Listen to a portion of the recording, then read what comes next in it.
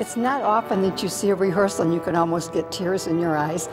I think that what David has done will always be with us. I don't think this is just going to be a fly-by-night where we're going to see it this year or next year, whatever, and that's going to be it. I think, as all of the great operas, I think this will always be with us.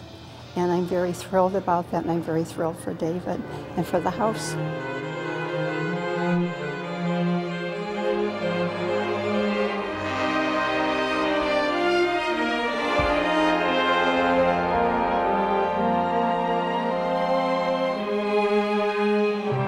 I can't imagine it not appealing to everyone.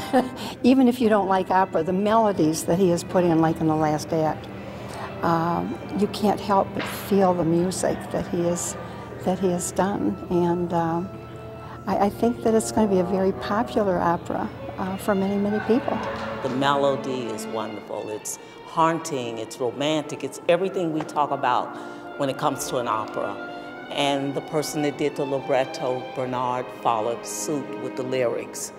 And so I just experienced a wonderful thing. I can hardly wait. It's an incredible story, and the music goes in the meaning of the story and feel like they have lived 3 hours of extraordinary emotion and basic emotion, not intellectual one, okay?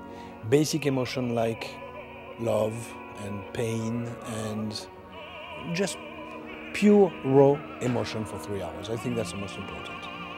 One of the things that I think is really interesting about this piece in particular is that it has, from what I heard yesterday, it has tremendous show quality. From the first bars, it was the experience I had of hearing the music and then imagining the production that I know Bernard will give it within the production that I'm designing. I felt from the first moment that the audience is going to love this. As the curtain goes up, I know the audience is just going to be, wow, because it sounds so beautiful.